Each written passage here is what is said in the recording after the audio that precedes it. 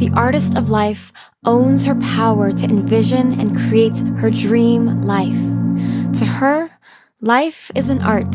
It's the ultimate form of self-expression. With this freedom, she sets out to create a life that's unique to her, one that she absolutely loves. She starts with what she's given, her gifts, talents, skills, network, and resources, and creates from there.